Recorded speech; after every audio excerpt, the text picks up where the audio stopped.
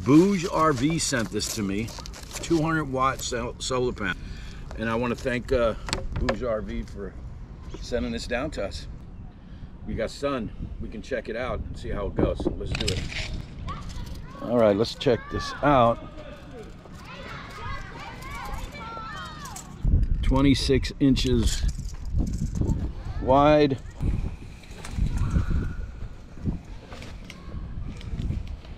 And a little over 82¼ inches long. Just for FYI, here's your information. I can go ahead and pause that if you want information there. There's your panel. And it's a great time because then I get to charge this power station that I have. I mean, it kind of takes up to 600 watts, if not more. But the 200 watts I can't use. I have a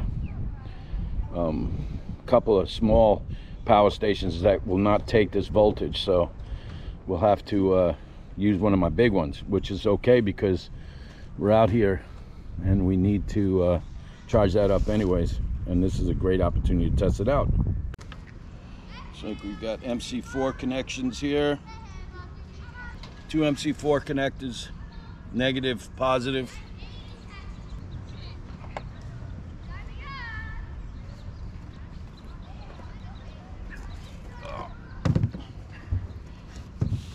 And I'm going to go ahead and use my Zero Breeze Hive 2200, and let's see what it takes here. These Bouge 200-watt solar panels is that many different ways that you connect it. Even though they're MC4 connectors, you could do the MC4 connectors to the Anderson connectors. Positive MC4 to the positive on that. Boom. Negative to the negative. Boom. And this thing is cool. Look at this. It's got the Anderson XT60 barrel connectors for each setup, and then it has this right here that I could switch, hopefully. Yep. Let's plug this in here. Boom. And it goes in. Well, we know it's working. Got 37 watts coming in right now, 38. So let's leave that going here, and hopefully the sun comes out and we can go over this BougeRV. Now, one thing while the sun's coming out, I loved about this thing, and when they emailed me about it, one of the things I've been looking for is a flexible one, because possibly, not guaranteeing it's going to happen, but I'd like to try it, is I'd like to have that basically come right over the top of that plexiglass window there, if you can see what I'm talking about. And even not taping it to it securely for hardwire, but just temporarily have it like hooked up or something. But these have 3 strips of adhesive that's on the back. That'll do the job. So let's wait for the sun to come out, and let me see what I can get. But I'm telling you, I got some panels where I get nothing, but this thing's already getting 64 watts charging I was at 70% on this thing. 60 watts it's getting, and the sun is in the clouds, so it's getting some very good numbers for the sun being in the cloud. So let's see. I'm going to keep this box because that's a good place to be putting that solar panel. Guys, pretty simple. 200-watt Bouge flexible solar panel, and I got it connected to a 2200-watt portable solar generator, and I'm charging it. It's got the 2 MC4 connectors. There you go. There's the MC4 connectors, and it's labeled positive and negative. And then I have it connected to the Anderson connector that's going into the input on the solar power generator. This thing, guys, I'm gonna have a link to this on the website. So, on my channel in the description. You gotta have one of these. All right, guys, there you go. I'll finish this up in another clip. You can't read that. There you go. You can read that. It's hooking. Let's turn it on. See what we're getting here. So far, well, 113, 114. Let's get this. Let this heat up and see what we can get out of it. This thing was down about 70%. let's charge it up. See what we got here. You want to get the whole deal, right? So let's do this.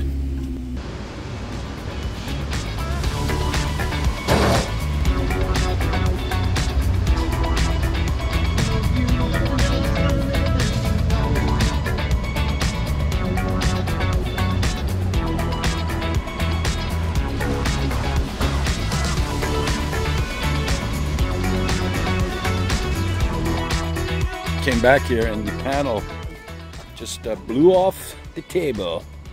So thank God it landed, looks like on the strip, the adhesive side. So let's bring that back. I'll tell you what, guys, since it's on the floor already, I was not going to do this because I don't know why I would do that, but let's go ahead and walk on the panel. Supposedly walkable. Yeah, that's right. I'm walking on the panel. I'm doing a product review of a BougeRV 200 watt gig flexible solar panel with sealant strips on the back.